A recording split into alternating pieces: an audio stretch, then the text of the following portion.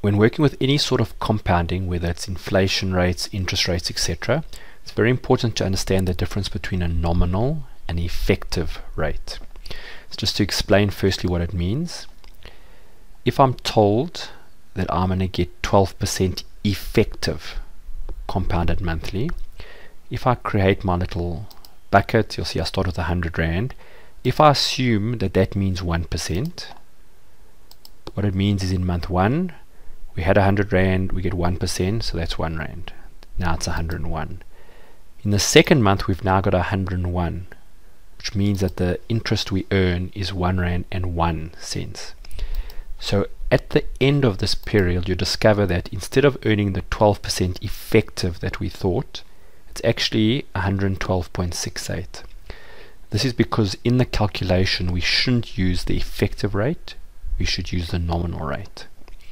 So we could play with this to work out what rate gets us to exactly 112. So we can do that, I suppose. Another way we could do it, if you know about goal seek, I could go to the goal seek and I say I want that cell there to equal to 112 by changing this cell here. And you'll see it works it out.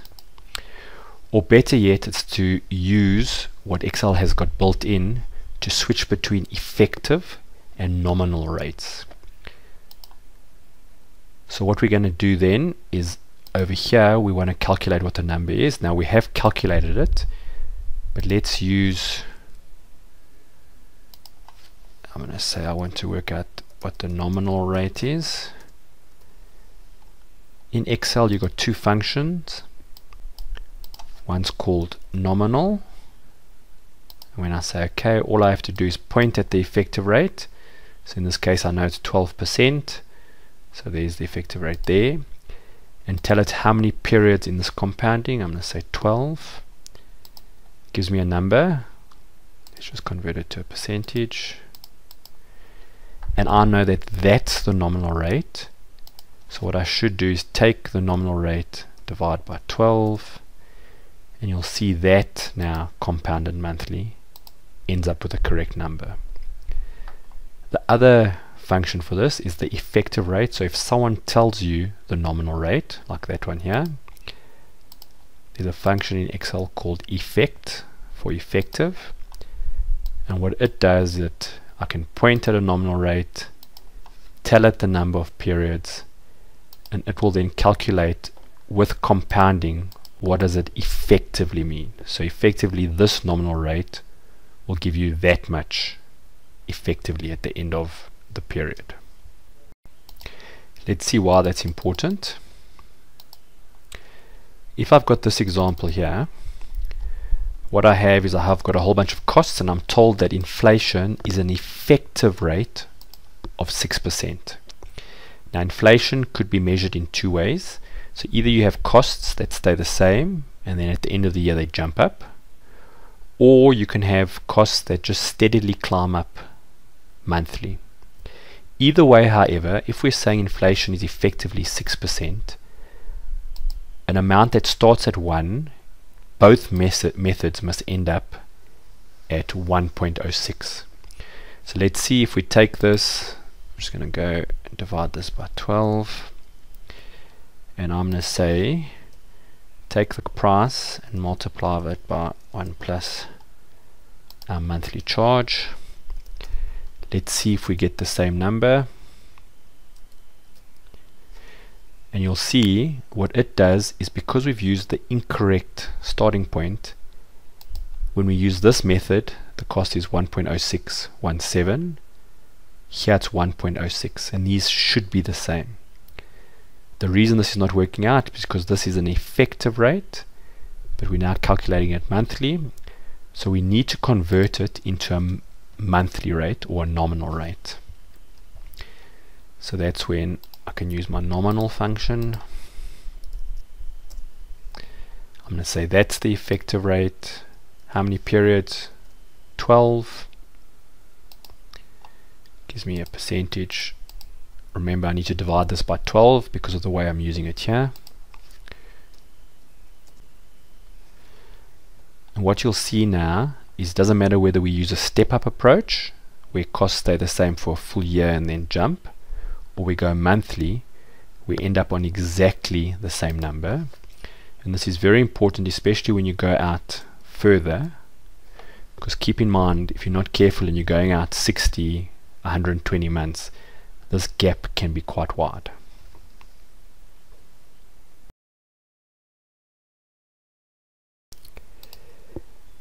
Debt calculations are commonly required in financial models or budgets and forecasts.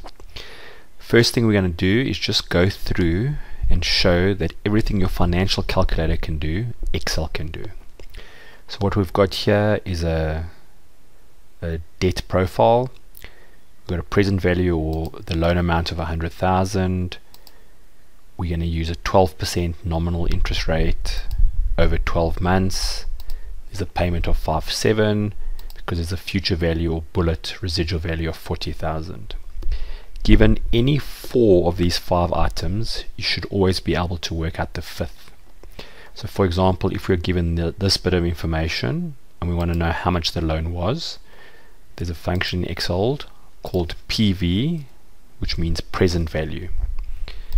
The way it works is it says what's the rate. What's important by the rate is you'll see it says it's the interest rate per period. Because this is 12 months, I need to go here and divide by 12. How many periods are we referring to? It's the 12 months. What's the payment? That's what we've calculated. What's the future value? Now you need to be careful here. When I choose that future value, you'll see Excel saying that the answer is 29,000. That's because for this calculation to work, generally the payment, the sign on the payment is the same as the sign on the future value. So we've captured this as a positive 40,000, but we need to put a negative sign in front of it to give us negative 40,000, which then gives us the correct number, 100,000. Type is whether it's beginning of period or end of period. So if we leave it blank or put a 0, it assumes end of period, which is the more common one. When I say OK, you'll see it gives me 100,000. If we want to work out the rate, so now we're given these 4 items as information, we want to know what the interest rate charge was. There's a function in Excel called rate. And what that does, it asks for the number of periods. I'm going to point here. What was the payment? What's the present value? What's the future value? Don't forget, it's minus whatever that number is. The type is a 0. When I say OK, you'll see it tells us 1%. That's because that's the rate per period. We've got a 12-month period, so we need to times it by 12 to get our number. If we're given this information and now we want to work out how long will it take for this to turn into that with these repayments and that interest rate, the function in Excel is called NPER, number of periods. And it's pretty much the same. The rate divided by 12, the payment, present value, future value is negative 40,000, the type is a 0, and you'll see it tells you 12 months, so it'll be 12 months to make that calculation work out. The most common calculation when it comes to debt is to work out what repayment will turn that into this. So the function in Excel is called PPMT. What's the rate? It's this one here, but divide by 12. How long? What's the present value? The future value minus the 40,000. The type is 0, and when I say OK, it tells me that we need to repay 5,730. Finally, if we've got this information, we want to know what is the end in month 12. What are we going to have outstanding? The function is called FV, standing for future value, and what it does is that's the rate. Don't forget to divide by 12. The number of periods is 12. Payment is this. Present value is that. Type is 0. And notice it gives us minus 40,000. So it correctly gives us the correct sign. If we need it to show it as a positive, we then have to multiply it by -1. So this shows you that Excel can do any of these functions that your financial calculator can do.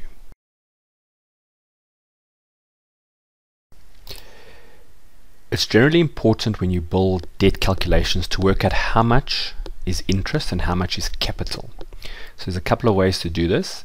So firstly, we're going to use a concept of a bucket and build an amortization table.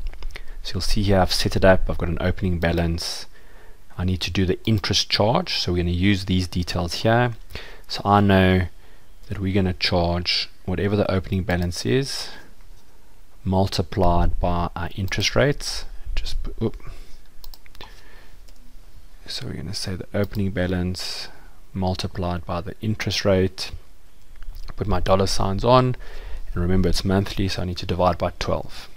So that tells me there's going to be interest charge of 1,000. What is a repayment? We've already calculated it. I'm just going to link to here. Closing balance then is just adding those up. This adds up the opening balance is the closing balance. So now I should be able to copy and paste these here. And what you'll see is that each month the interest charge changes because the opening balance changes, and we end up with our 40,000. If we want to work out how much is interest and how much is capital, the capital portion of each payment will be the equivalent of what the repayment amount is per month less the interest charge per month. That's the capital amount. So you can see that using this method we can work out how much was interest and how much was capital. There are, however, some special functions in Excel that can do this for you automatically. So just to show you that we don't need to build this whole thing, I'm going to actually go over here to month 6.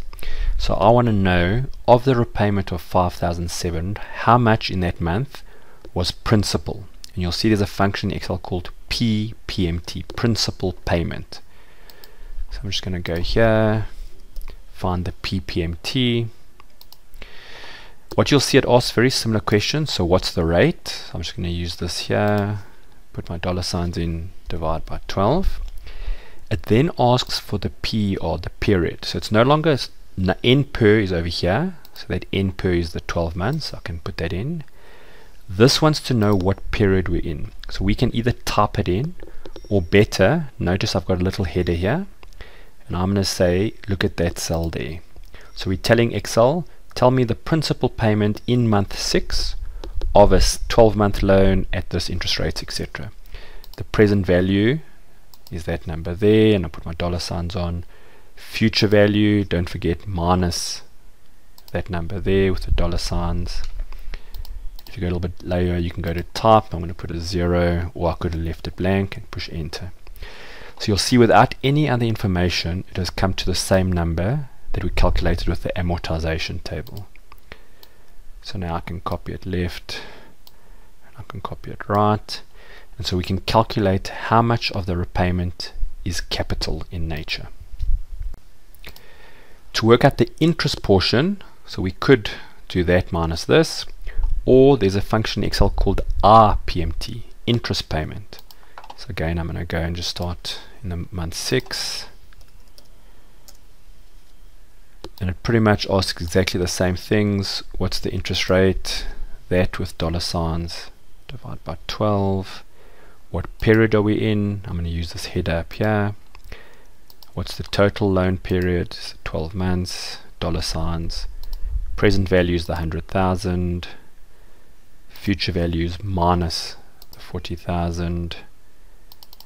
And the type is 0. And when I click enter, you'll see it gives me 759, which is the same as what we worked out over here.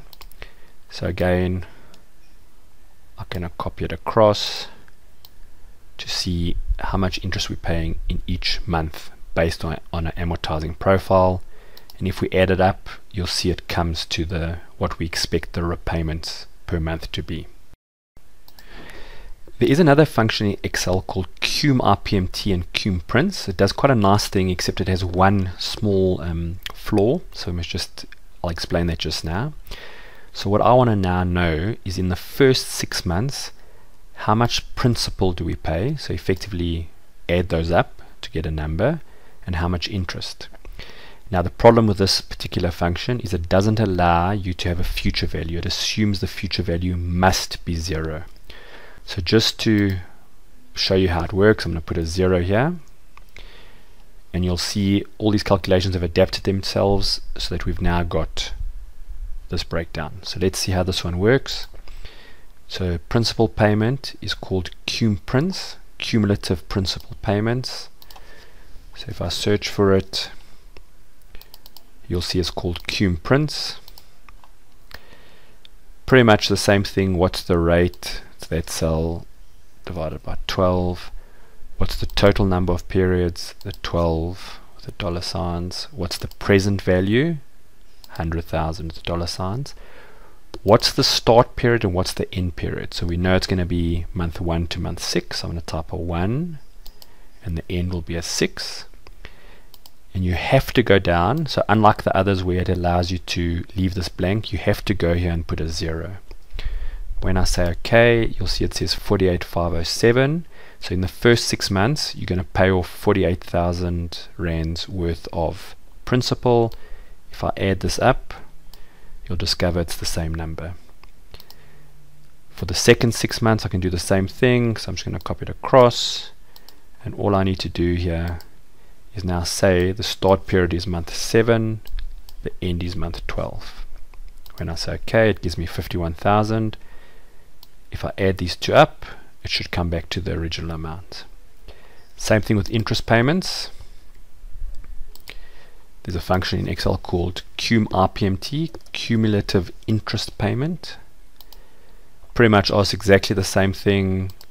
That interest rate divided by 12. How many periods? Don't forget your dollar signs. What's the present value? Start month 1, end month 6. Type 0, and you'll see it gives me 4,801. Let's work out, see what interest we charged in the first 6 months. 4,801. And again, I can copy and paste it here and change these to be from month 7 to 12. So for the year, we've charged 6,000 rands worth of interest. So it can be a useful function, but only if your future value is going to work to 0.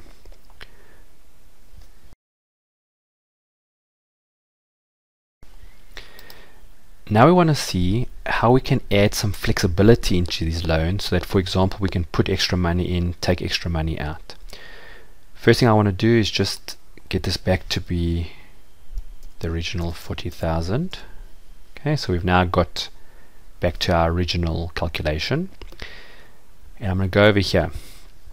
So what I want to show you is how mathematically we can calculate what the repayment has to be without looking into the past.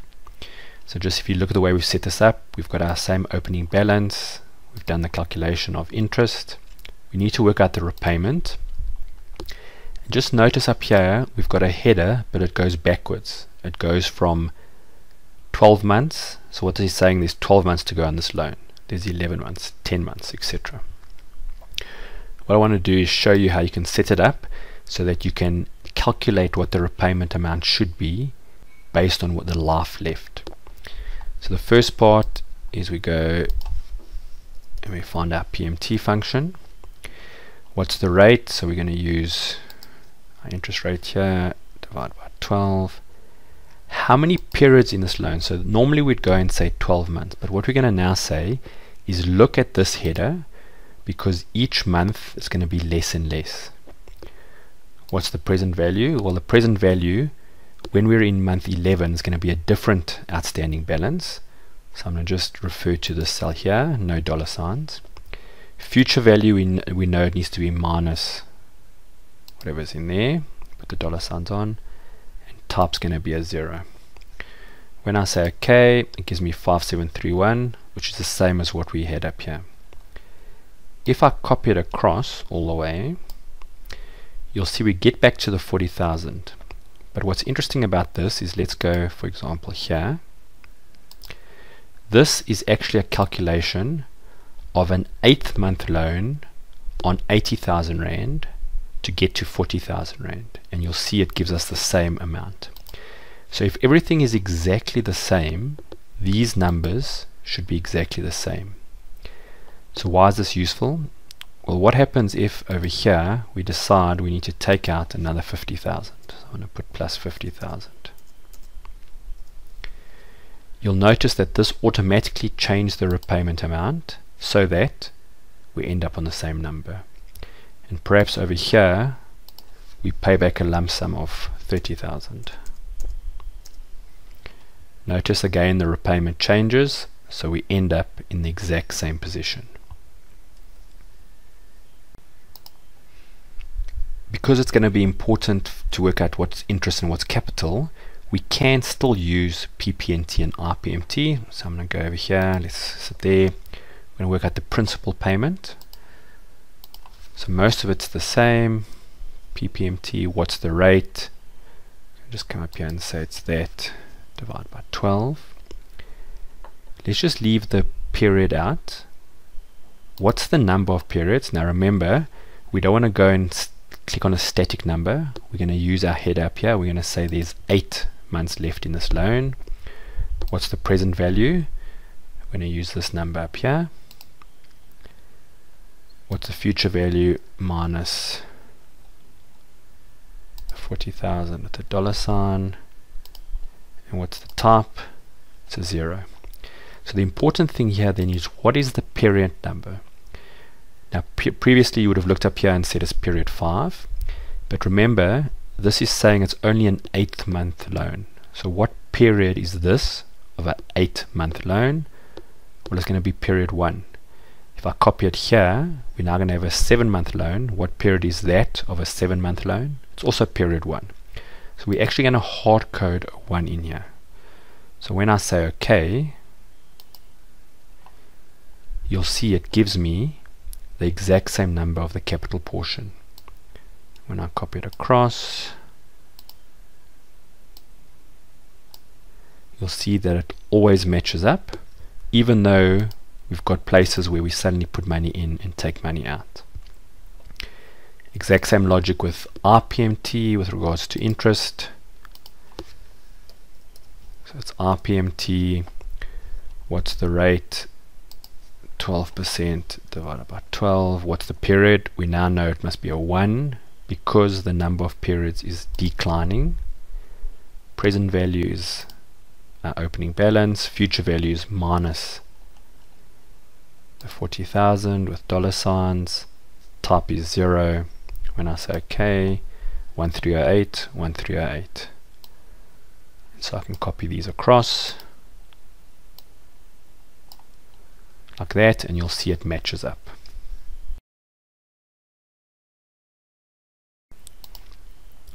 One of the key assumptions in all our other examples was that interest rates stayed the same, but interest is the one thing that probably moves a lot and can continue to move.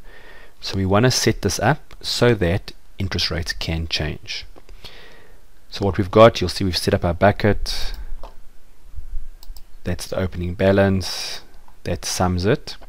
So the first thing we need to do for this amortization table is work out the interest charge. So we know it's the opening balance multiplied by, instead of now clicking on a static figure, we're going to click on this cell here, because as we copied across we wanted to use that interest rate, monthly interest rate.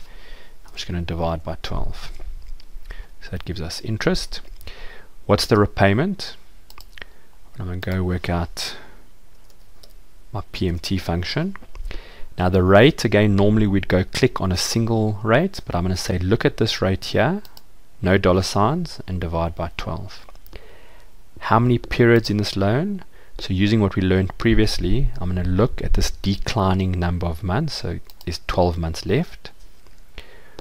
What's the present value? I'm going to use the opening balance. Future value, so I want it, so I'm going to just put a minus sign and link it to our 40,000 here with the dollar signs.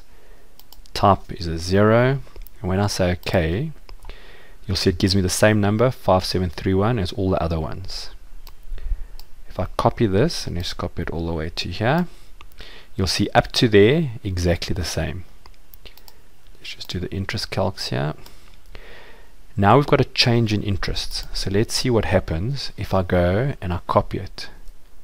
So you can see the repayment has dropped, and let's copy it all the way to the end and see if we hit our 40,000, and you'll see that despite the interest rate changing, it has gone and hit 40,000.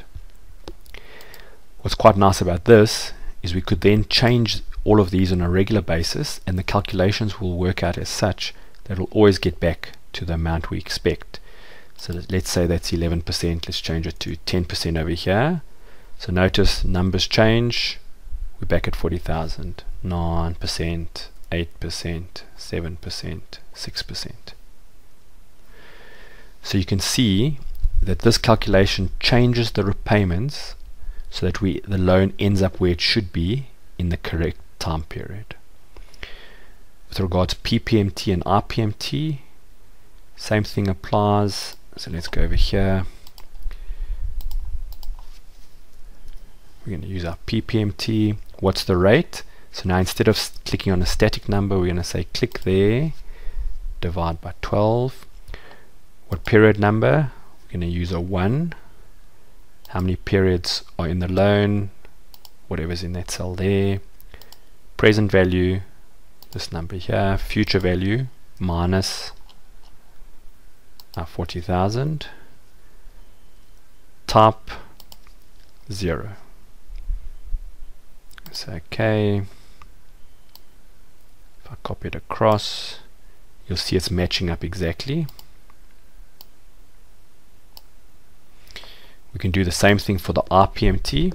So I could redo all of that, but the reality, they're so similar. I'm going to copy that formula, paste it here, and just change this from P to I. You'll see 808 matches that 808. And I can paste it. So what we've now got is a very flexible amortization table. We can play with the interest rates, and because we've built it assuming that wherever we are, that's the only period left, I can put money in and take money out. So let's say over here I'm going to take out another 50,000. You'll see we still end up with the 40,000. It just adjusts the repayment. Over here somewhere we get our 50,000 back. Oops, that was too much. So let's make it 30,000. And you'll see it adjusts the repayment so that we end up at exactly the number we want.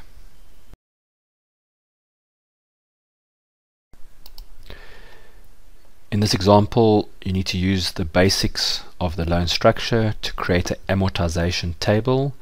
Notice that we've got the opening balance and we've got a separate line for the drawdown. The solution for this example, first thing we need to work out is what is the repayment per month required. So for that we're going to use the PMT function. What's the rate? So that one over there, don't forget to divide by 12. What's the period of the loan? It's over there. What's the present value? It's over there. We're not given a future value, so we can assume we're getting to 0. What's the type? I'm going to assume it's end of period. So when I say OK, we've got a number there, 4,600. In this cell here, we're going to create an opening balance. So what we need to do for now, we could do either equals to that cell, or I'm going to put a 0 there. We've drawn down 100,000. We need to work out what the interest charge is. So this is going to be equals to, I'm going to open a bracket, I'm going to say the opening balance plus any drawdown, close brackets, multiplied by my interest rate with dollar signs, divide by 12. So that gives us the interest charge. The repayment amount, we've already calculated it, so I'm going to go equals to that cell, put the dollar signs on. So that's the closing balance. The opening balance, we know for buckets we need to say equals to that one there. Be careful here, you can't copy that because remember we only draw it down once, and that's why it's in blue, it's an input. I'm just going to highlight these two, put them here so it does the calculation, and now I can highlight all of those, go to the end of my 24-month period, paste it, and you'll see you've got your interest charge, your repayments, and at the end of 24 months, as we expect, it comes to 0.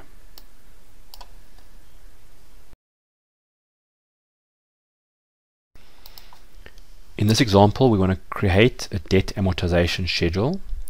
Different from our other examples, we're going to do the interest charge, but we now want to differentiate the portion to repay interest and the portion to repay capital.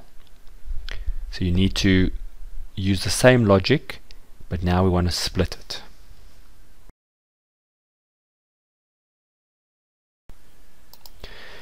The solution for this example, so firstly we're told in F16 we need to show how much interest is being repaid. Now as a general rule, if we charge that much interest, you need to repay that much interest, so I'm going to say equals minus whatever that number is. Okay, so we know that if we charge interest, that's how much gets repaid. I'm just going to copy and paste it. Then in order to calculate the scheduled capital repayment, we need to know how much of our repayment is capital. We know the repayments here, so I'm just going to do it a separate little calculation here. So the interest portion, we know it's going to be that number there. So therefore the capital portion must be equals to what we expect our monthly repayment to be, put my dollar signs on, minus whatever the interest portion was. So that's how much is capital. Okay, so that's working like that. At the moment you'll see it's staying the same. That's because we haven't fixed the amortization table yet. How much in this month is capital? We can now say equals to that cell there. And when we copy and paste this across, you'll see now every month we get how much was charged, how much is repaid because of interest, how much is repaid because of capital.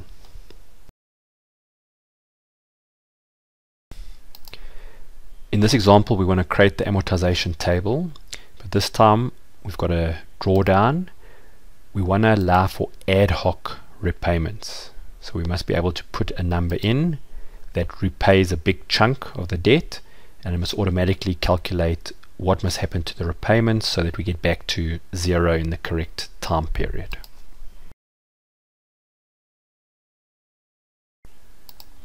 The solution for this example, we've already got a header that goes forward 1 to 24. Per the instructions, we now need this one to go backwards. So I'm going to say that must be the life or the period of the loan, and this must be equals to that cell minus 1. So when I copy it and paste it, we know how many months are left in the loan. The next thing we need to then work out is what is the capital portion of the loan based on the remaining life. I'm going to use the PPMT function, so the principal payment function. So what is the rate we need to use? You'll see we've got the interest rate up here. I'm going to use that and divide it by 12. How many periods left in the loan? I'm going to use the countdown that we created. Sorry, that's a mistake. That should be period 1. Number of periods is how many periods are left.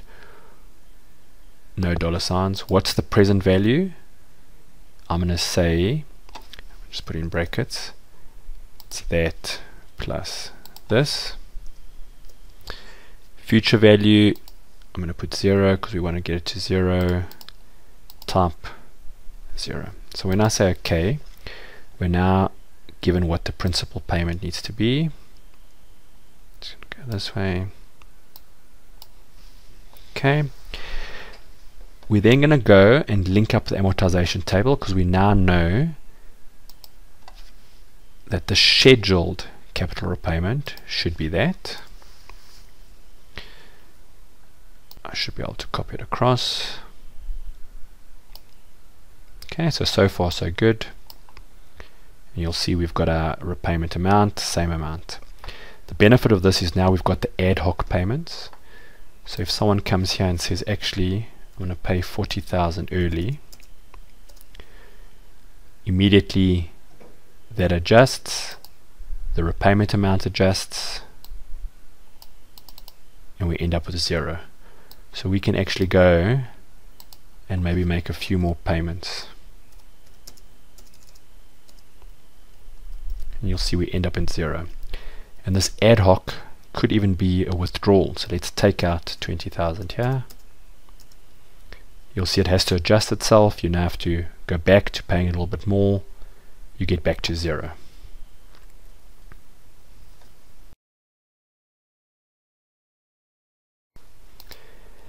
In this example now, we want to create an amortization table, but we want to allow for interest and capital repayment holidays. So even though this loan is taken out, for the first 2 months we don't have to pay interest. So we need to calculate how long will it take to repay this, given that we've got some holidays.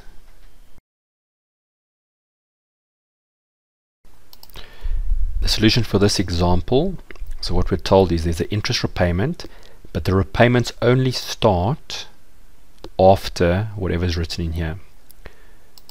So I'm going to build an if function,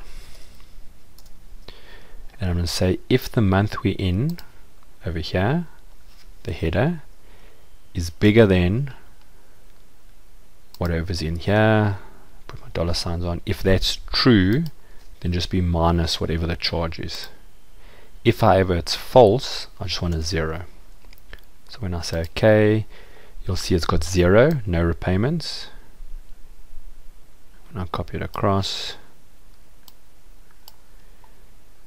so you'll see you got zeros, and then it just repays whatever the interest charge is. We have done the interest capital split here.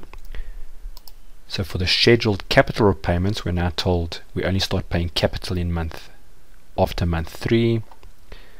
So I'm going to do the same thing. I'm going to have an if function.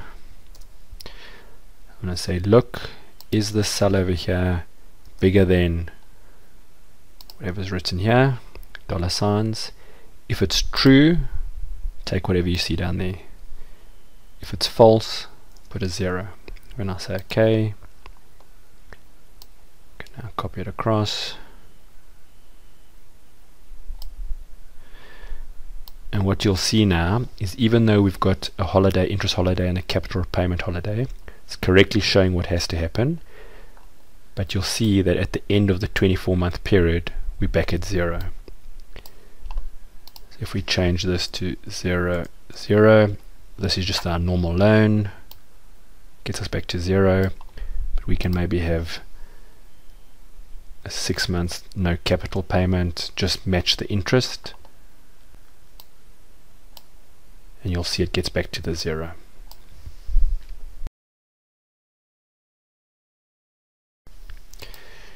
In this example, we want to allow for an interest and capital repayment holiday. The only difference here is when this interest holiday comes to an end, so in month 3, so we don't pay any interest here. The payment here must first catch up all the interest charged to date and then continue as normal.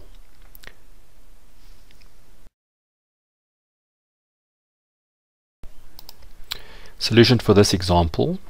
So what we need is, at a point in time, we need to catch up any outstanding interest charges and then continue from there.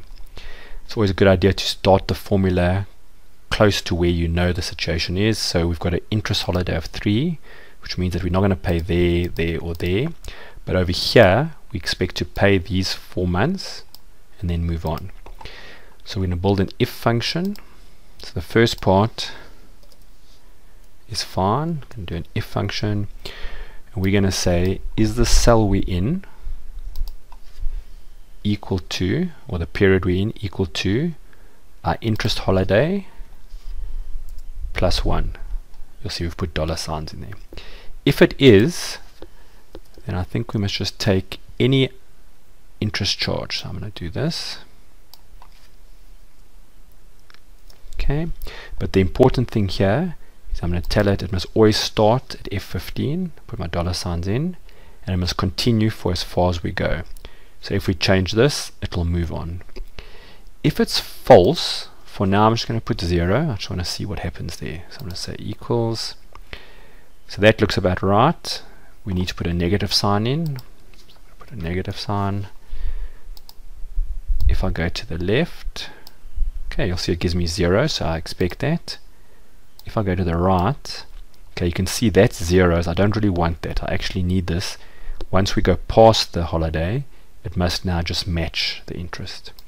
So this 0 here is a problem. We need to build another if in this case.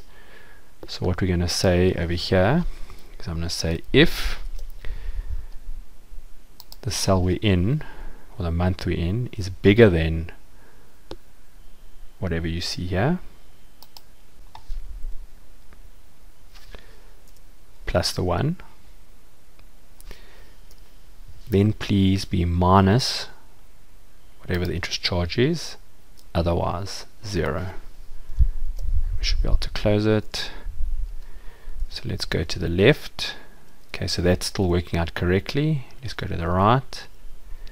Okay, again, we shouldn't have put a minus in there because we've already got the minus here. So let's see. Okay, so that's looking okay. So I'm going to copy it all the way across. So it looks like it's working out. In the first month after the holiday, we make a big payment to catch up. You'll see we go back to the 100,000. Now what we should be able to do is the capital repayment should simply be equals to our calculation over here. I should be able to copy and paste. Okay. What we haven't taken into account here is that we've got a capital holiday, so we can only start repaying from month 5. So what I'm going to say is put another if in here. Say if this here is bigger than whatever's in there. Look down at the capital portion, otherwise put a 0. Copy and paste it. And what you'll see now is we have a calculation which allows us, at point where the interest repayment must be caught up, it catches up. We get back to our starting value, and then we repay, and we get back exactly to what we expect to be. And we can, if we need to, change interest rates and make ad hoc withdrawals or payments.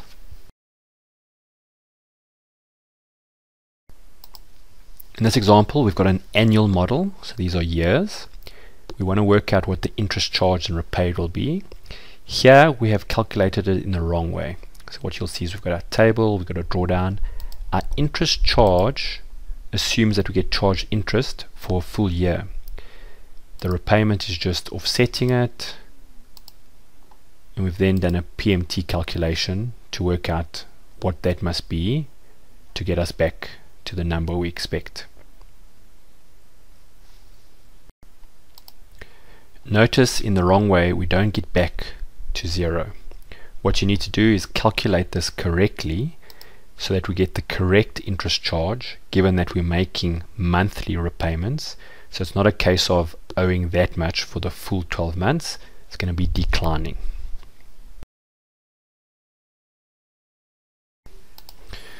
The solution for this example, notice we've given up here what the start month and end month is.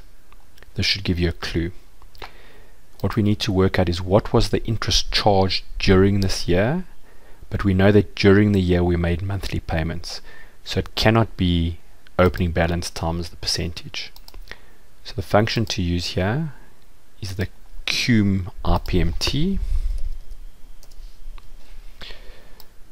What's the interest rate? It's going to be this dollar signs divided by 12.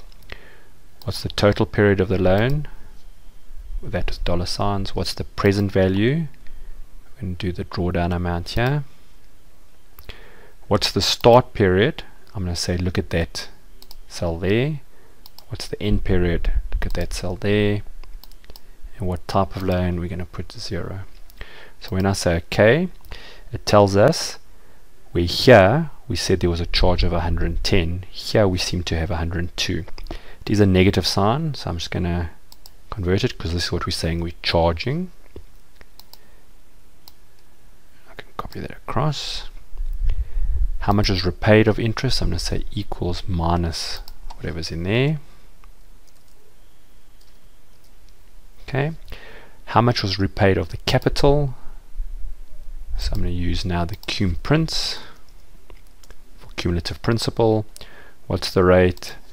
It's this divided by 12. Number of periods. That cell, put the dollar signs on. Present value is this amount here. Probably should more correctly use that one there. Start period, use that cell. End period, use that cell. Type 0. When I say OK, it's 159. When I copy it across, you'll see now you have a significantly more accurate calculation.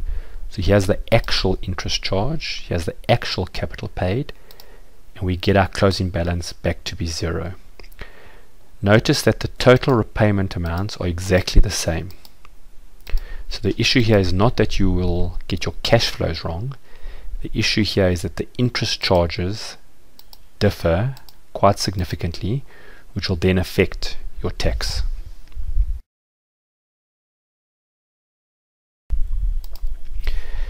In this example, we've got a negative effective interest rate.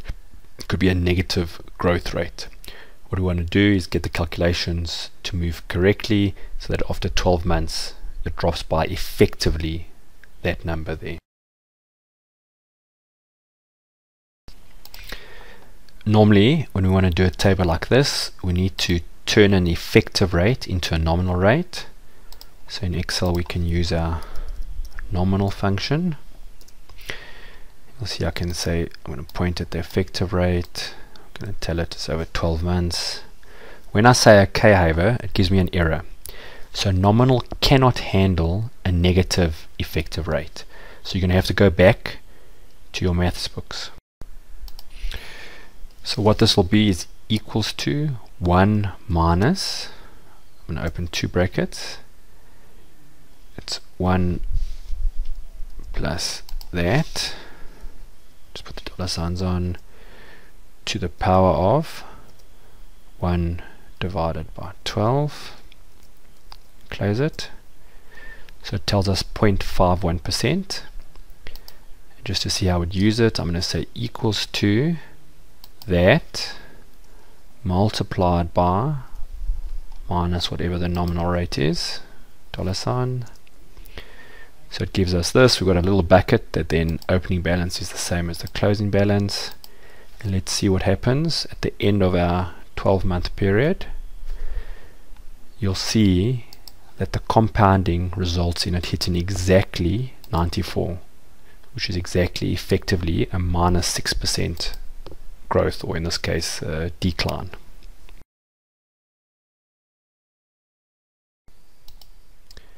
The NPV function in Excel allows us to look at these cash flows and determine what their value is. So just in terms of components you'll need obviously the model with our cash flows, a period 0 and our various periods, and a discount rate.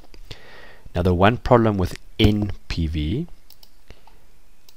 if we go here and we find NPV, you'll see it asks for the rate, so that's easy enough. I'm going to point here. It then asks for the values, but it's very important to understand.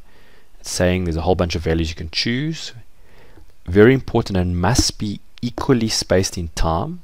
So these must all be consistent. So you'll see there's a year between each, and it's occurring at the end of each period. So you must be very careful when we're running an NPV using this function. we cannot do that.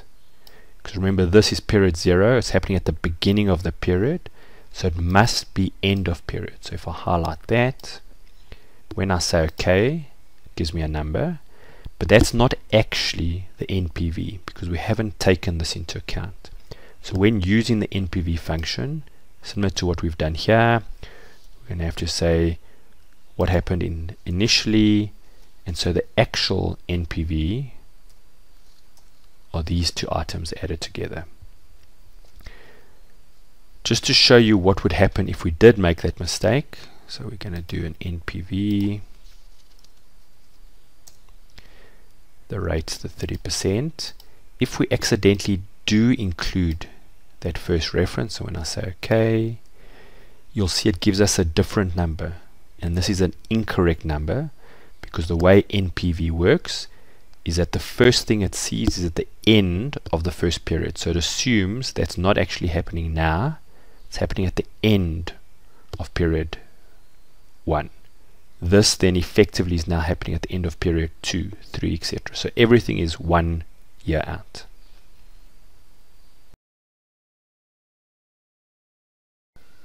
Another function that exists in Excel is the X NPV function, and this addresses some of the concerns with the other NPV function. So in a similar way, we can go look for X NPV, and you'll see here what it asks is it says give me the rate, so I'm going to use that one there. What are the values? And unlike NPV, in this case we must include all the cash flows, including period 0.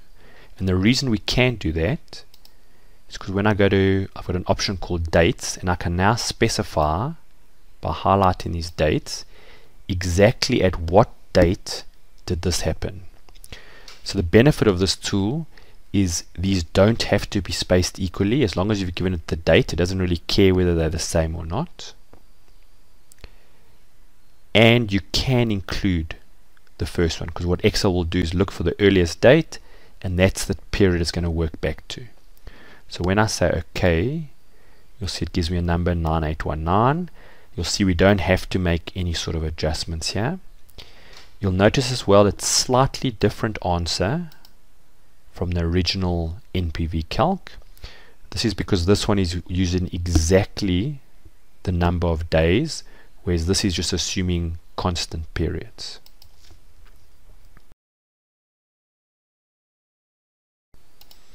Another way to calculate NPV in Excel is to actually do it manually. So what you'll see here, we've got our cash flows, and what I want to know is what is that amount worth in today's terms, and we're going to create a factor. Now to create a factor, you can either go and use your mathematical formula, or if you think about what it's doing, what we're saying is 8,700 in a year's time, what is it worth today? Well, guess what? There's a function in Excel called PV, which does exactly that. What is the present value of a number? So when I say OK, you'll see it asks the question. So the first one is what's the rate? I'm going to use our 30%. How many periods? So I could type in 1 because I know it's period 1. But I'm going to rather link it up to this header here because I want to be able to copy it across. What's the payment? Not relevant. What's the future value? We could go directly to this one, but what I'm going to do is I'm going to put a 1 in. So what I want to know is what is 1 worth in today's terms? What's the type? I'm just going to put a 0. When I say OK, you'll see it immediately goes negative. Let's just increase the decimals. So I'm just going to get that to be a factor like that. Just must be careful here. I've just forgotten to put the dollar signs on this rate.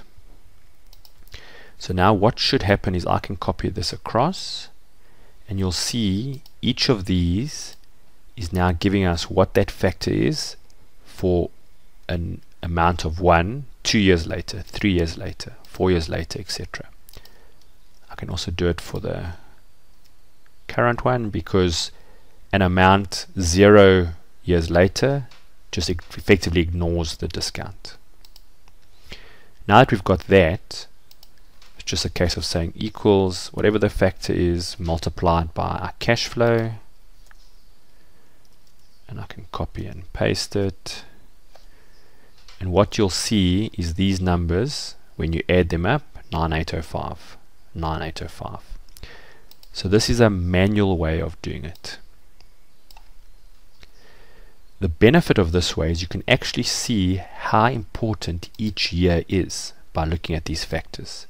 So it's quite nice in the sense that you can see that 5 years time, for every dollar or rand, it's only worth 27 cents. So perhaps you should spend more time focusing on these numbers. The other benefit is for something called mid-year discounting. So what happens if we know that this money we're not going to receive at the end of the year? We'll probably achieve it or receive it during the year. So as an average, I'm going to say we receive it kind of halfway through the year on average. So I'm going to put a 0.5 there. You'll notice I've set the formulas up. You had to immediately go 0.5, 1.5, etc.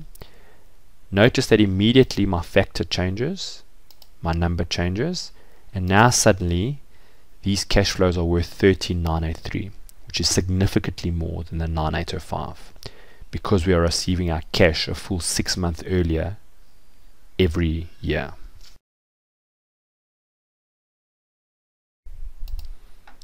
In order to calculate an IRR, you can make use of the NPV function and goal seek at what discount rate the NPV becomes 0.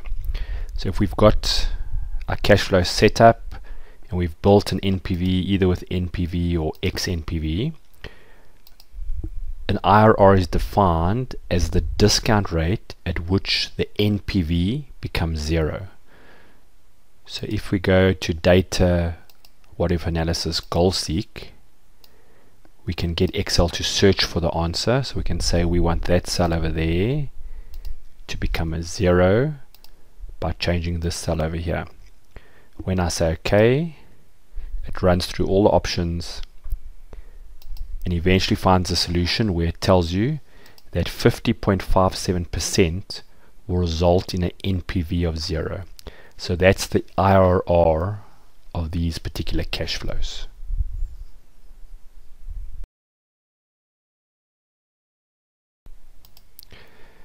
The IRR function in Excel allows you to determine the internal rate of return. The function itself is easy enough. We've got it over here, but I'll just recalculate it. So the function is called IRR, and you'll see all you need to do is tell it where the values are. Now for IRR, you have to have some outflows and some inflows, so we have to include period 0. I'm going to highlight all of those, and you can see it gives you the option of a guess. So this is just the IRR calculation is iterative, and occasionally if the IRR is very different from what it expects, it may not get a solution. So you can put a guess in just to tell it to where it should start looking, but in this case we don't need to. Just before we do that, what's important about this IRR is if you look at the definition, it's values, but just like the NPV, the assumption is that these are equally spaced in time. When I say OK, you'll see it gives me 51%. Let's just increase the decimals, and you'll see it gives you 50.57%. So what this means is that the IRR of these cash flows is 50.57%. Just to check it, the IRR, if used as a discount rate, should make the NPV 0. So I've just copied that. I'm going to paste it as values, and you'll see it gives you a 0. I'm just going to say undo.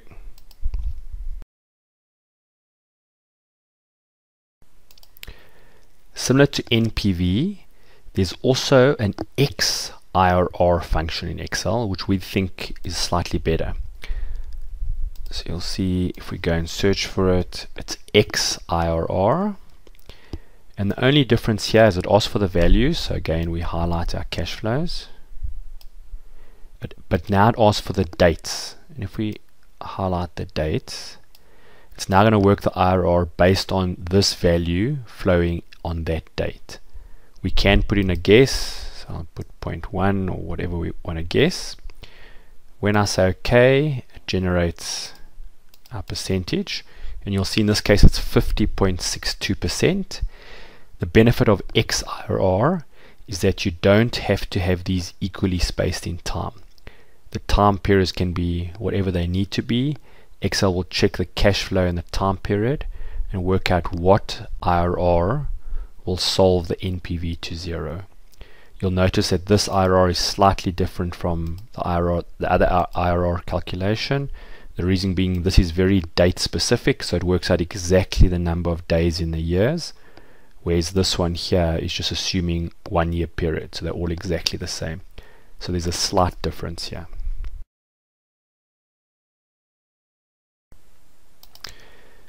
Let's just step back and have a look at what does the IRR actually mean. So what I've got here is there's our various calculations. I've just got an IRR proof here, just to make it easier to look at. I'm just going to hide these rows. So here's our cash flow, and what you'll see is we've obviously got our cash flows. That's the money that leaves us. This is the money that comes into us. What I've created here is a little bucket. So you'll see I've got an opening balance of 0. I've then pretended this is like me putting money into the bank. So I've taken 20,000 out of my pocket and put it into the bank. Here's the IRR calculation, which gave us the 50.57%. We've got our closing balance, which just adds those up. Next year's opening balance is that one, closing balance. And then what we're doing is we're working out how much do we earn on the outstanding amount. So you'll see this 10,500 is taking the opening balance and growing it at our IRR. In terms of the cash we receive, all this is then doing is taking the money out in exactly the same way as the project would give it to us. And what you'll notice is that 50.57% ends up growing and paying out, growing and paying out, growing and paying out, such that in the last year, the last payment, the 18,677, results in a 0. So theoretically now, if this was a bank account, the bank would now owe us nothing. They've paid us back our interest and our capital. And that's why IRR, it's quite useful to think about it as an investment in a bank account, because this number tells us what would a bank have to pay us so that these profiles end up with a 0 over the period we've built the IRR for. And this can be quite useful, especially for loan calculations where they are based on some sort of a set return, an expected IRR.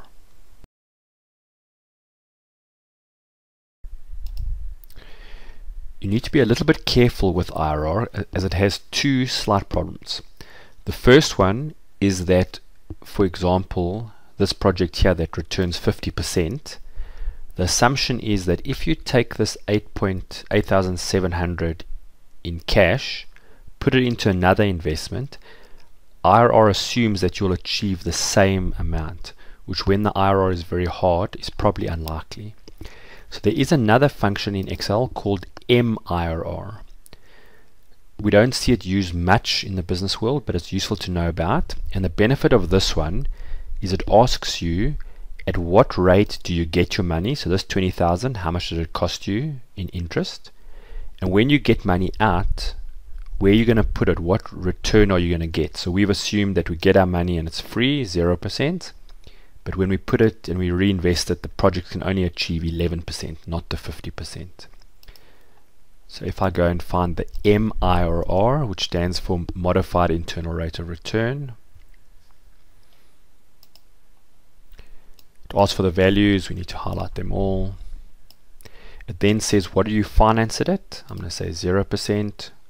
What do you reinvest it at? 11%.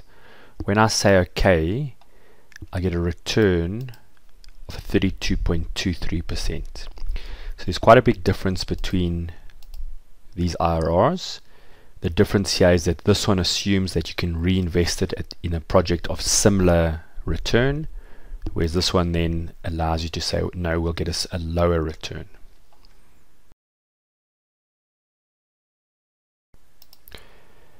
A more common recent trend when you're discounting to get a net present value of a cash flow is instead of using a constant discount rate, so for example for these cash flows perhaps we use 25% the whole time, what we do is we use multiple discount rates. The logic being that certain years are more risky than others.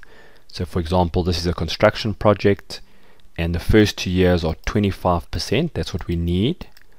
And then once it's constructed, it should be a little bit less risky. So you'll see it goes to 15 and then 12.5% once it's in steady state. The mistake we often see is people make use of these multiple discount rates, but the way they do it is they work out a discount factor, but what they're doing is they're treating it the traditional way. And you'll see the problem comes over here. So in terms of this formula, what it's saying is tell me what 3 years time is worth at 15%. The problem is that's not the correct calculation, because this 15% was preceded by two 25%. What this is effectively assuming is that was actually 25 and 25. And you can see it's a problem because look at what this is saying. An amount of 1 in 2 years time is worth 64 cents, but in 3 years time it's actually worth 66 cents. So it's actually improved with time, and that doesn't make sense. What this would mean is you'd rather have people give you money a year later to get the higher amount. The problem with this is that when you look and you use the PV factor to PV calculation to do the factor, this 15% is assumed to be in all of those. So the correct way to do it is you have to modify the discount factor a bit. So we'll just go to this one here, and you'll notice that in this calculation, what we're doing is we're taking the previous year's amount and we're using only the 1 year factor. So here we've got a 1 there. What we're saying is Excel, tell me in only 1 year's time, what is 1 worth in a year's time? The next one then, instead of looking at the 1, it now says the future value is not a 1, but it's the 80 cents we calculated previously.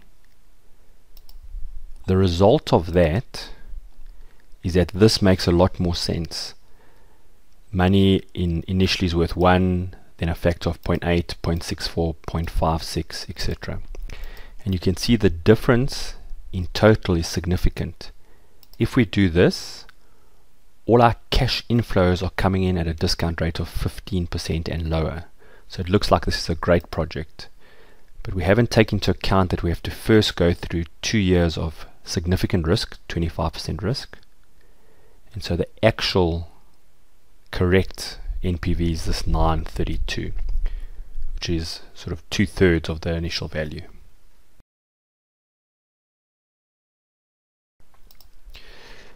Another important aspect of valuations is how we treat the terminal value. So if we have a project and we know we're going to spend that much and this is what we're going to get, it's highly unlikely that at that point everything stops. You probably have either some assets left over, or you can sell the business, or on the other side perhaps you've got some costs. So for example, in a mine there might be environmental costs. The question is, what do you do with this number? Now, how you come up with a terminal value, there could be rules of thumb. So perhaps your business runs on can be sold on a 3 times EBITDA or an 8 times PE or something like that. Or you could use the Gordon growth model. Now, the way the Gordon growth model works, it says take the previous year's cash flows, grow them, and then divide them by your discount rate less your growth rate. This number here is then calculated, but the big question is, what then discount factor should we use? This is being calculated, and I suppose you could say it's in period 6. But if you look at the calculation, it says the price in 0 equals a division in 1. So this dividend in 1, sorry. So this number here is actually at 0.0, which is actually period 5. So when you do these cash flows, whatever your last discount factor was, that's what must be used to discount this back all the way to here. If you want to do it in one step, what you could do is then work this terminal value out and actually put it underneath here, add these two together, and then multiply by that factor. But it's very important to realize that this amount here is trying to value the future, and it's valuing at the point in time at the beginning of year 6 or else the end of year 5.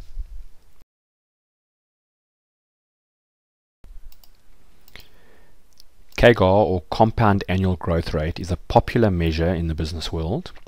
What it's trying to work out, or to tell us, is how does a number turn from, let's say, sales of 10 million in year 1 to 17.5 million in year 4. What is the compound annual growth rate? So what single percentage growth rate will turn 10 million into 17.5 million in those years?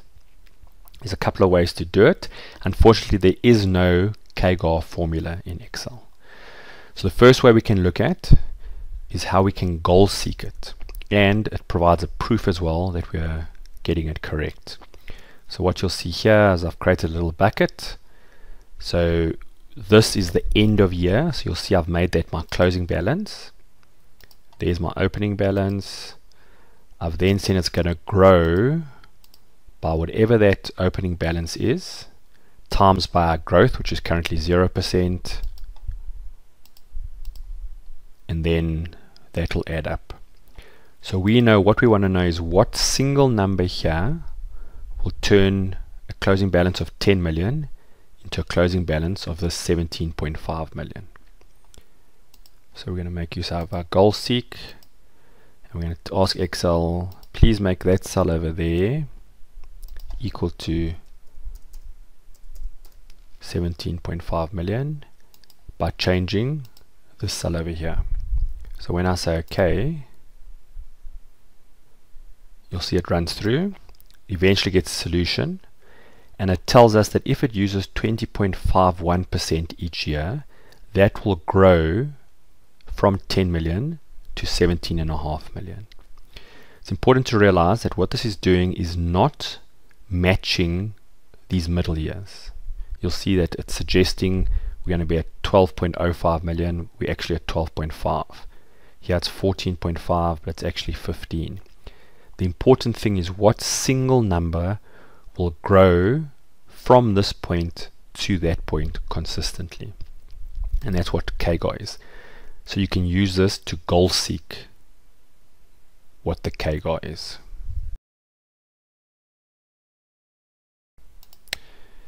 Another way to calculate CAGR is to use the rate function, because the rate function, which is normally used when we're doing debt calculations, is trying to work out what interest rate has a compounding effect on a set of numbers. So I'm going to go and find the rate function. Now there's a couple of things you've got to be careful of with the rate function when you're using it for CAGR. Firstly, the number of periods is important. As you'll see, we've got 4 years here, but the reality is this is the end of the year. So actually, from a compounding point of view, we actually only have 1, 2, 3. So I'm going to put a 3 in here. The payment's irrelevant, because what we're saying is how are we going to get from 10 million to 17.5 million, and there's nothing happening in between. We don't assume anything, so we'll leave it blank. The PV, we're going to do the starting value, so we'll use our 10 million. The FV, we're going to use our end value. But we have to be careful here, because as a rule of thumb, the PV and the FV should have different signs. Remember, for a debt point of view, what we're saying is if we take out 10 million, we have to pay back 17.5 million. What's the growth rate? So here we just need to make one of them negative, so I'm going to make the PV negative. So now what we're asking Excel is tell me how you could get from minus 10 million in 3 years to 17.5 million with no payments in between. Type, we're going to just put a 0 there. When I say OK, you'll see it gives me 20.51%. And as we show here, this 20.51% would then take a number like 10 million, and by growing it each year and compounding it, get us to the 17.5 million.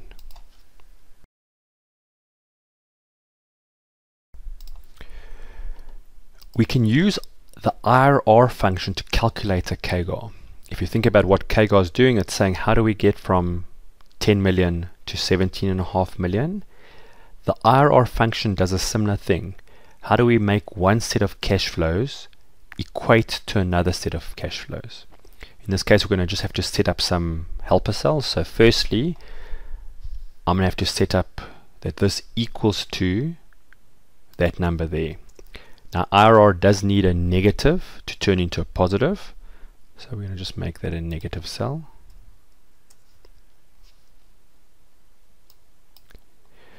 We do know that it has to go through these periods, so I'm going to just put some zeros here, and the only point of that is just so that Excel knows that there's 2 periods in between.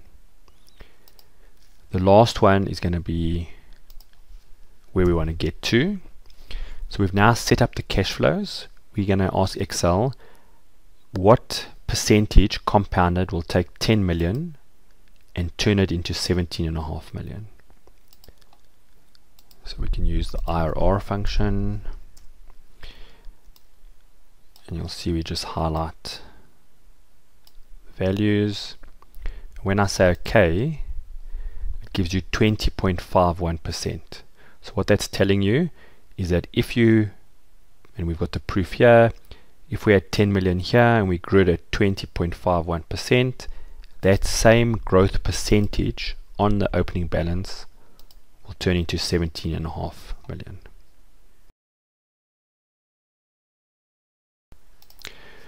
We can use the X IRR function to work out our CAGR. We just have to set up some cells just to help Excel out. So what we know is we want to turn 10 million into 17.5 million.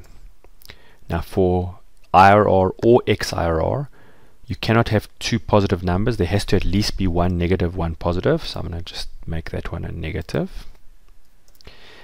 And because we're going to use the XIRR function, we need to give it dates. So I'm going to say this 10 million is going to be at that date, and this 17 million is going to be at that date. Now that we've set it up and we've got our cells, what we now can do is we can use the XIRR function, tell it where the values is, those 2 there, tell it where the dates are, those 2 there. And when I say OK, you'll see it gives me 20.49%.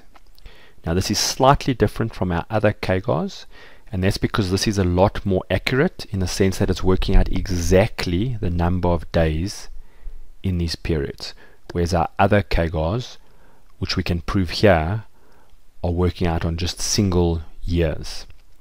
In order to prove this one, we'd then have to work out exactly the number of days per year.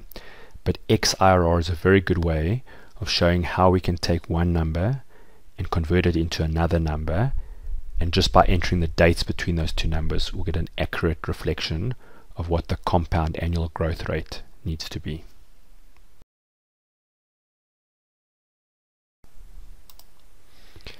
In this example, we want to create a PE multiple calculator to see what we need to grow at to justify certain PEs, price earning ratios. So you'll see here what we've got is a calculation where you input the earnings per share and the price of the stock at a point in time. It calculates the resultant PE. We've got a set discount rate. We've then got our calculation, and what we want to do is for the first 3 years we're going to have sort of the supernormal growth, and then there's a steady state growth which then goes on, and we've modeled for 50 years. This uses the opening earnings per share, and then all it does is it predicts the earnings per share based on these growth figures. What we need to do is first work out what this means in today's terms. So we want to do a net present value of these various earnings based on this discount rate, and then we want to create a data table such that we can have the various terminal rates. So these are these here, the 6%. So what happens if this is 3%, 4%, etc. And then the initial growth rates for the first 3 years, use these so we can see what must the suggested price be on this particular share with these earnings, so you can see whether it's a buy or sell.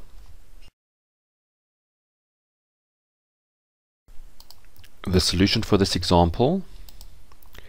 So the first thing we need to do is work out what the suggested price is. We need to do an NPV. So we're going to go and find the NPV. The rate to use, we've got it over here. The values, we don't use period 0, that's already gone. We're going to look at this one and go forward to the end of year 50. And when I say OK, you'll see that it suggests there's a suggested price of 316, but the actual price is currently 403. What we want to see is what does it imply based on a data table. So across the top I've got terminal growth which matches that input there. I've got initial growth which is that input there. We highlight this, we go data, what if analysis, data table. The row is the terminal value, the column is the initial value. I click OK. Because it's giving me the same number, I'm going to push F9 so the data table works. Let's just make this a bit bigger so we can see all the numbers. So there's our set of numbers. You can now see that at the 6% and minus 10%, the suggested price is 316. If, for example, terminal growth is actually 9%, then it's 422. The next part of the example tries to make this a bit more clear because it's difficult to actually see these numbers. You have to look at every single cell. So we're going to make use of conditional formatting. So what we want to do is we want to look and see that these numbers, if they match or close to the suggested price, then we want that to be yellow. We want it to be green if it's less than that, opportunity for us to buy, or red if it's higher than that. So we go to home, conditional formatting. We're going to use color scales. Now if we use that one, the highest number is green, so we actually want to go the other way around. Switch that on. At the moment Excel has guessed what it wants to, what should be green, yellow and red. So I'm going to go and say manage rules. We're going to say edit rule. And what we're going to say is the midpoint must not be based on a percentile. It must be a number. And that number you can find in this cell here. So when I say OK and apply, you'll see there's our yellow cell, the one that matches that, and the opportunities are in this direction, and if the price was in this area it would be a definite sell. The next part is we want to add conditional formatting to show the numbers that are close to the actual price. So we'll say within 10%, either up or down of that price. We're going to shade it, so I'm going to highlight that, go conditional formatting. You'll see if I go to highlight cell rules, there's an option here saying between. So I want to say that if the cells are between, and we're now going to put a formula in here, and we're going to say it's equals to that number times 0.9 or equals to C19 times 1.1. You can see it's already doing it, but we want to shade it. We don't want the colors to be interfered with. So go to custom format. I'm going to go to fill, and you'll see we've got a pattern style. So I'm going to choose one of these styles, and maybe to make it a little bit clearer, I'm going to add a border.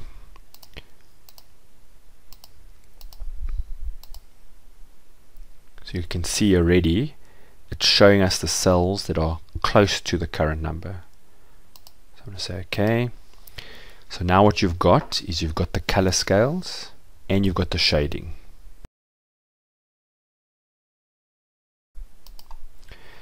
In this example, we want to build a retirement calculator and work out how much money we need to retire.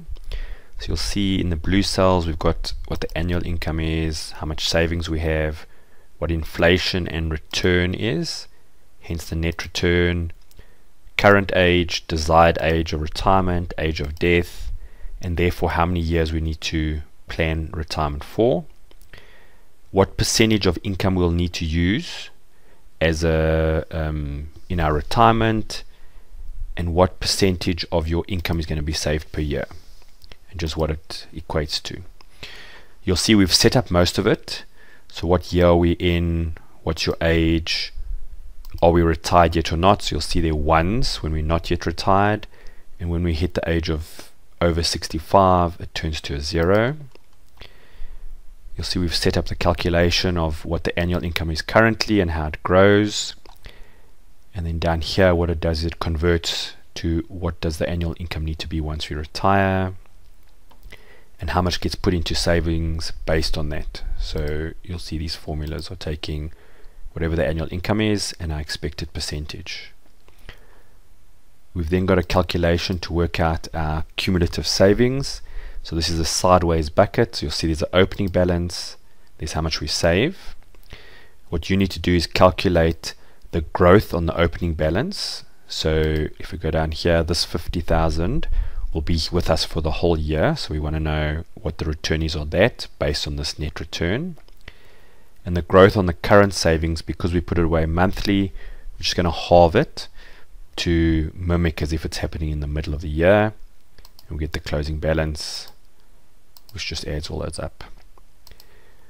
We then want to know what our post-retirement income and expenses will be. So you'll see formulas have been set up so that at point of retirement what we have is it looks to see how much do we have in savings. So it pulls the information from here, continues with the calculation, so it does the investment income.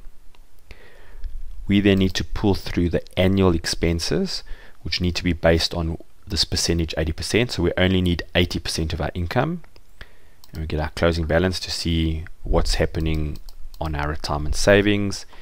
And you'll see it's been set up that when we go negative it just becomes a -1. Some more calculations, and then what we've got here is a separate calculation which needs to then work out, forget about the savings, what do we need to be able to spend in our retirement, and bring it back to today's terms, or not to today's terms, at your retirement age terms. So bring it back to that time to know what should your savings be at that point in time to handle that much expenses. The solution for this example, first thing we need to do is work out our growth on the opening balance.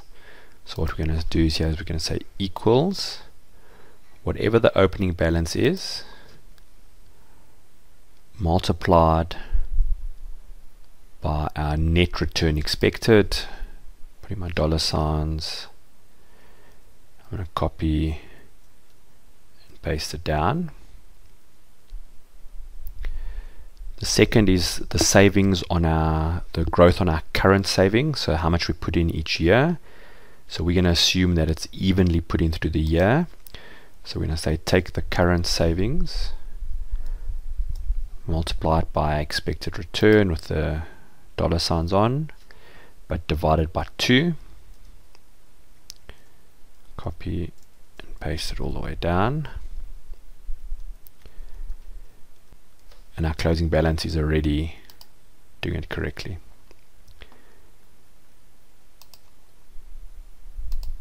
What we then want to do is work out our annual expenses. Now annual expenses, only when we're in retirement must we worry about it. So we're going to come here and build the formula here first.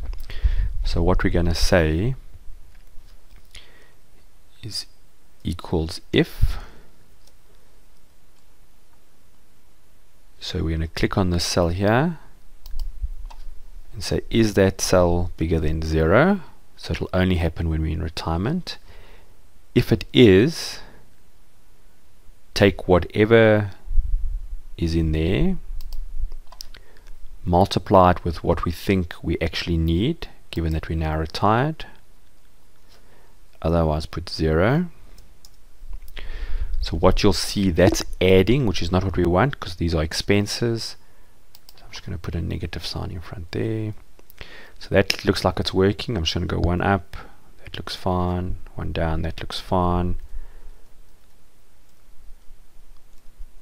So I'm then going to place it in here. So now what we've got is, while we're working, we don't take it into account. But once we retire, we look at our savings, we get our investment income, and then we spend money out of it, which then gives us a closing balance. Now that we know all of this, you can see we've got a potential problem. This amount of savings is a little bit short. We eventually go negative. So what we want to now work out is, what should we have saved? So you'll see we've set up this section. There's a retirement calculate timing, so when are we retired or when are we dead. So you'll see we need to fund all those. All this is doing is pulling through how much we need, and we've just shown it as a positive number. So how much do we require at this point in time? So first I'm going to build it here, then we'll allow for the flexibility.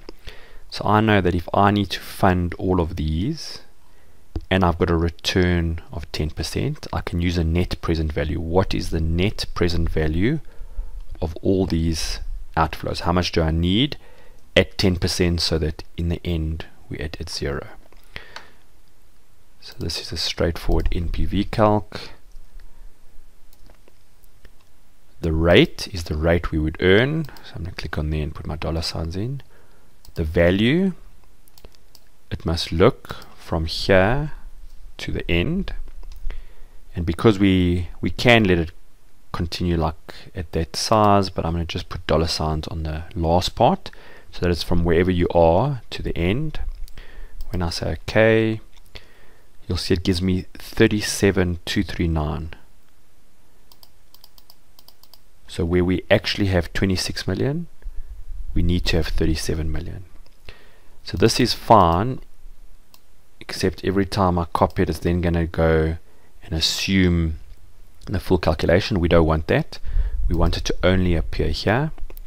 So we're going to build an if function around it, and the function is going to be something like this. If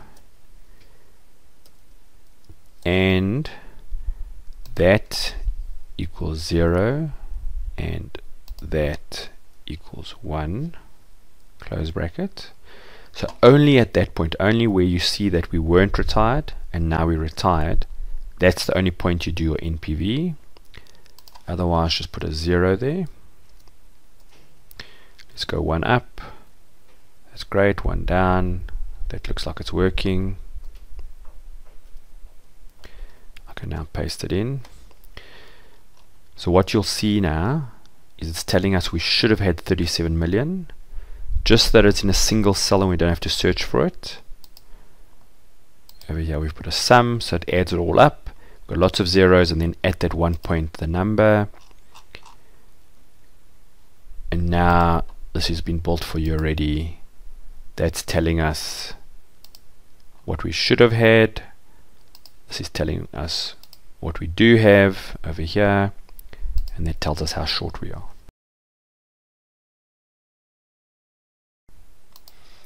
In this example, we've got a series of cash flows, and instead of a single discount rate, we've got a discount rate per year. So the first 2 years are a bit more risky, so we've got a high discount rate, and then once it's set up, it's a lot lower discount rate.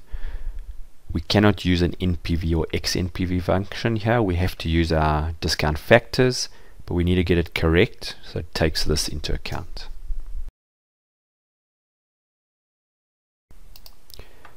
In order to create the discount factor, we're going to use the PV function, but we're just going to be a little bit careful. It's slightly different, so we're going to go find PV. So what is the rate? we're going to have it look up here. Now normally this would be a single rate clicked with dollar signs, but that's not going to happen simply because we've now got a different discount rate per period. How many periods are we talking about? Normally you'd link it to the header, but in this case we need it to check itself every year. So we're going to always refer to only 1 year. Payments irrelevant. The future value is going to be the previous cell, and the type is a 0. So what we're asking Excel is, if we're standing here, take 1, but tell me what it's worth in a year's time at 25%. When I say OK, I get 0.8. It's a negative. We don't want a negative.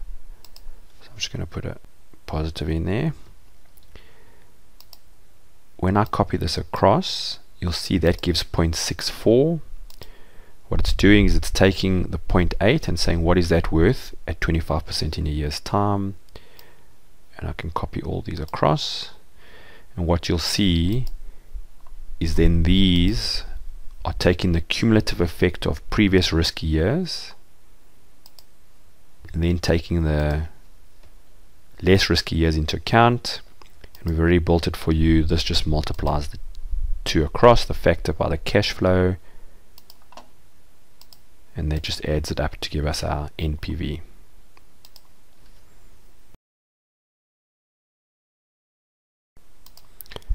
In this example, we want to calculate the cumulative annual growth rate of these cash flows. So we want to see what the cumulative annual growth rate is from here to here. And you need to calculate it in 3 different ways, using the rate function, using IRR, and using XIRR. And here we've got a little bit of a proof, and all this is going to be able to do is you should be able to, when you calculate this first one, if you are correct, this number here should come to 18,677, and obviously this number here, they should all give you the same answer. This one a similar answer. The solution to this example, so the first thing we need to do is use the rate function. So I'm going to go find the rate function. The most difficult thing here is what is the number of periods. So we are seeing we're going from 87 to 18,677. If you count, you need to count that movement as a 1, 2, 3, 4. Okay, so it's not 5 because you've got 5 years. It's 1, so it's up to 4. So there we're going to put in a 4. What's the payment? We don't have a payment. What's the present value? I need to put in a minus our starting point. What's the future value? I need to put in our end point. So what we're asking Excel is, over 4 years, how do we get from a minus 8718 to a positive 18,677? Type, I'm just going to put in a 0. When I say OK, I get my percentage, 20.98%. Let's just check the proof. There's our opening balance. It then grows by that percentage. There's a resultant closing balance. And if you see that then continues to grow until it hits 18,677.3, 18,677.3. So we know that the correct cumulative annual growth rate is this 20.98%. Now getting the same number using IRR. So first we need some helper cells. So over here we're going to say this is equals to minus the starting point. We know we want to end up at the end point, and in between we're just going to put zeros. Now we have to put zeros. If we leave them blank, the IRR will not necessarily handle it correctly. We can come here. We now find the function IRR, and all we need to do is point at those values. So when I say OK, you'll see it gives us the same answer, so that's correct. Another way to calculate the CAGR is using XIRR. So now what we're going to do is we're going to set up the dates here. So I'm going to say the date to start is that date over there. The date to end is the last date. On this date, what's our number? It's going to be equals to minus that number, because IRRs need negatives and positives. What's the N number? It's that number over here. You can now set up our X IRR. Point at the values. Point at the dates. So when you say OK, you'll see you get a slightly different number. That's because this is taking the actual number of days into account in the years, so leap years, etc., as opposed to this, which is just assuming a constant time period.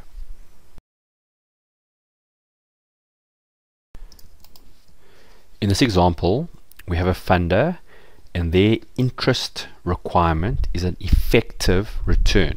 So they want a real return of 10%. We need to add inflation, so what they actually expect is a 16% return, and it's an after-tax return. So what you need to work out is, firstly, what does it mean in terms of a return to be after tax? So we need to get tax, add up for tax, turn it into a nominal interest rate. Then you'll see here we make some assumptions on repayments. So this loan, we are going to pay it back. There are some ad hoc cash flows we're going to put in. What you then need to create is the bucket, and what the bucket needs to do is use the return, get the repayments in there, and the end result here in month 12 must be how much do we need to pay in a lump sum so they get their required return.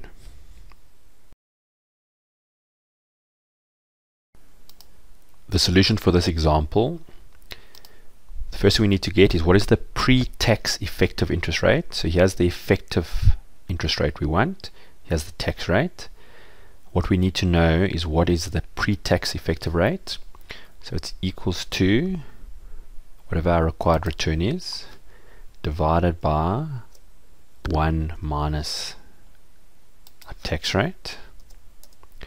So it's telling us 22.22%. Let's just check. Take the pre-tax rate and multiply it by 1 minus our tax rate. Should get to 16%, exactly 16%. So that's what we need pre-tax. This is an effective interest rate. Because we're going to build a bucket, we have to make it a nominal interest rate. It's compounded monthly. So I'm going to go and find the function called nominal. And we're going to say that's the effective rate to be paid over 12 periods. Say OK. So the interest rate we're going to use is 20.24%. The bucket is partially built for us, so you'll see it's been set up. That's how much we're borrowing. So the required return, or the interest rate that the bank requires, is going to be this 20%. So the formula we're going to use here is going to be equals to, I'll just use brackets, the opening balance plus any drawdowns, multiplied by a nominal interest rate, just put the dollar signs on, divide by 12, and I can copy this across. So if there weren't any payments, those are what the return should be. But we have received some payments. I'm just going to link to here, and copy it across. So what you'll see is that these repayments drop the closing balance a bit, which then affects the required return. And what you can see is at the end of the 12 months there's 108,000 outstanding. So in order to achieve this return, this last payment effectively needs to be minus whatever we owe at that point.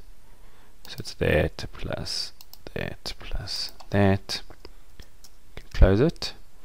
So there's the repayment. We now want to just check that this is correct, that when we use it, it comes to the correct IRR. So we've got to check cash flows. Now the only thing you need to be careful of here is you cannot go, so what we need here is we need to show equals minus whatever's in there plus whatever's in there. So that part is fairly easy. So the cash flows, we have to make the payments to the bank. It looks like that. You may be tempted to also include this drawdown as a cash flow, but keep in mind that this cash flow, the way IRR and NPV works, this assumes the end of periods, and IRR needs a calculation to start with. So we're actually going to get rid of that. In order to get it work out, we need to tell it that this one is equals to minus the drawdown. So what we've now got is cash flows that we get 100,000 out, and then nothing, we pay back 2.5, nothing, 2.5, etc. And eventually we have to pay the 108,000. You'll see the IRR is correct, but just be careful. If you did a straight IRR, we look at these values, you'll see it effectively gives you 1.69%. Remember, that's 1.69% per period. This is monthly. So we have to make it effective.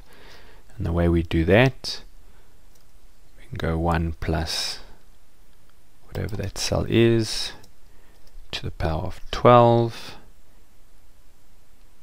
And we subtract the 1. And it then gives us a 22.22%. 22.22%. If you don't want to remember the mathematical formula, we can do it this way as well. We do the IRR, we get the number. That's nominal per month. To make it nominal per year, we can multiply it by 12. So there's 20.24. It should be familiar to you. It's that cell there. We still need to make it effective. So instead of doing the 1 plus calculation, we use the effect formula. That's all my nominal rate, comma, number of periods, close the bracket, and it gets me to 22.22%. We highly recommend that when you do calculations like this, build in the checks. It's very easy to make a mistake, to forget your nominal or effective. So building in the check will make sure that your calculation actually works.